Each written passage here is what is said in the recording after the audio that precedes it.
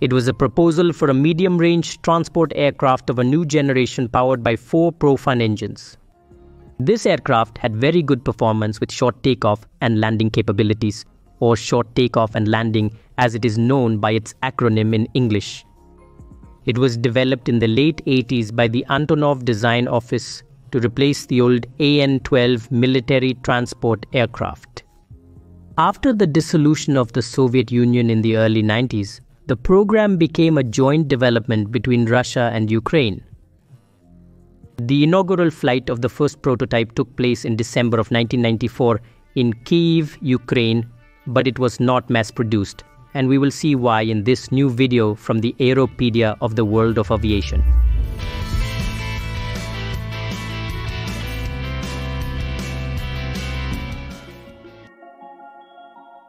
The origins of the An-70 date back to the mid-70s, when Antonov began the design work for a successor to the 4-engine turboprop plane, the An-12. But this company got the green light to start the design only in 1989. After the collapse of the Soviet Union in 1991, the Russian and Ukrainian governments agreed to jointly develop the An-70 in June of 1993. With 80% of the funding expected to come from Russia. The Antonov design office was in Samara, Russia, but it was going to be manufactured at the Kiev, Ukraine Aeronautical Production Plant facilities. The construction of the first prototype had begun in Kiev in 1991. The inaugural flight of the plane had originally been scheduled for the end of 92. However, due to funding and design issues, this was delayed until December 16th of 1994.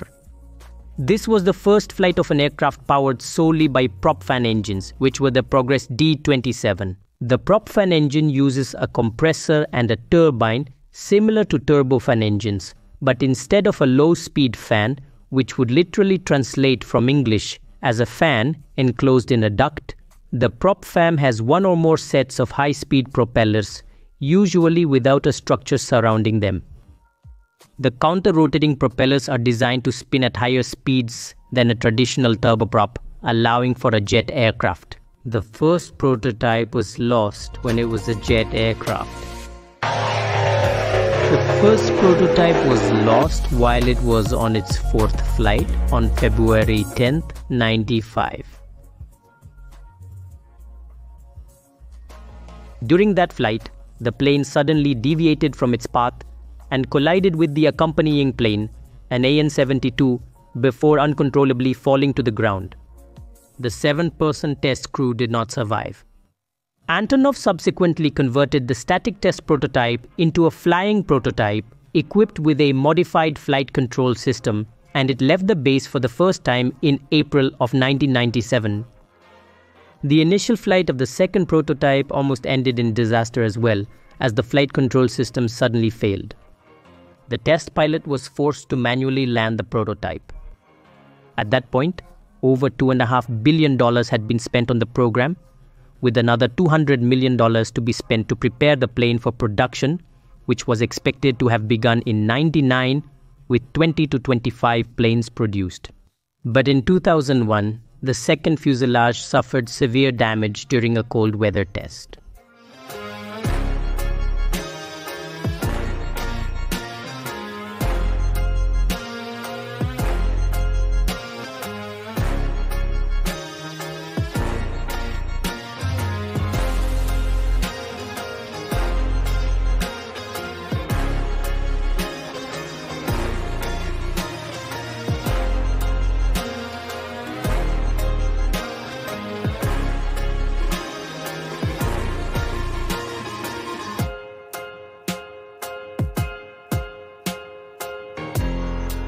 It was a high-wing design, had a maximum takeoff weight of 145 tons, and had a range of 7,400 kilometers with a payload of 20,000 kilograms or 3,800 kilometers with a payload of 38,000 kilograms. Its maximum speed was 780 kilometers per hour, and it had a cargo capacity of 47,000 kilograms, 300 troops or 206 stretchers.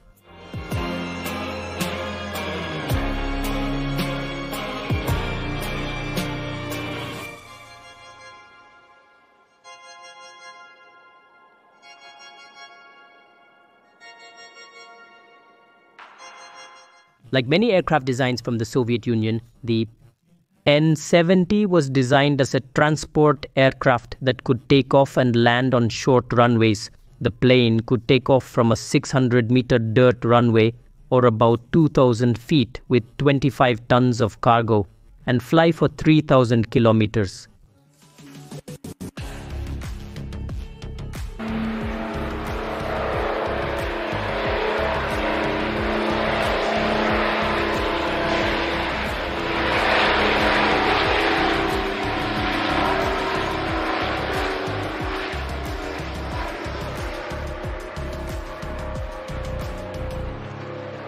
This aircraft makes extensive use of titanium and composite materials to keep the weight minimum and increase resistance to damage. Approximately 25% of the structure is made of carbon fiber composite materials, which are primarily used in the control surfaces and the tail assembly, while aluminum and steel alloys are used for the rest of the structure.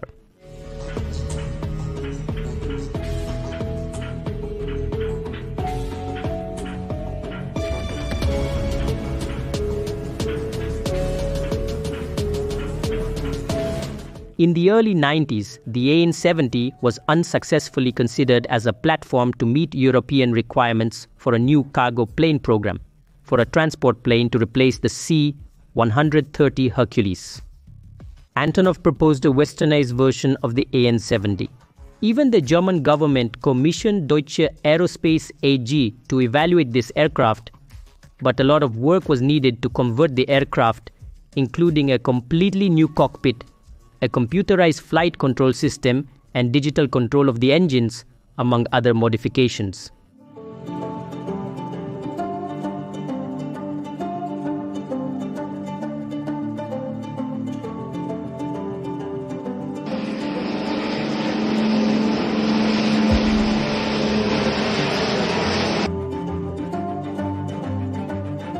In December of 1999, the Russian government had indicated that it planned to buy 164 of these aircraft by 2018.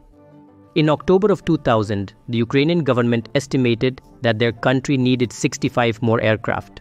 But as the years went by, and with the incidence of the two prototypes, the project became underfunded. In April 2006, Russia announced it was withdrawing from the project to focus on modernizing its Ilyushin Il-76, which were manufactured in Russia.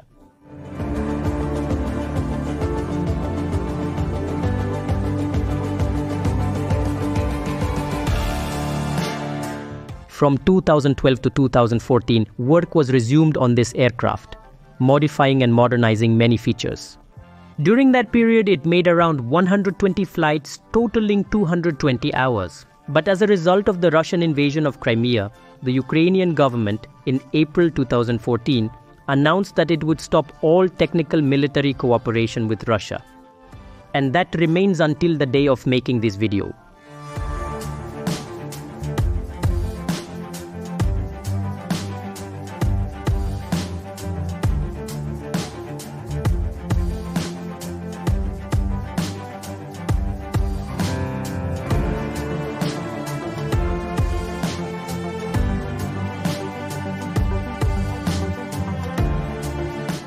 Hope you enjoyed the video.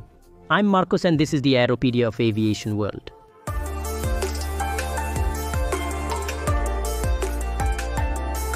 Thank you.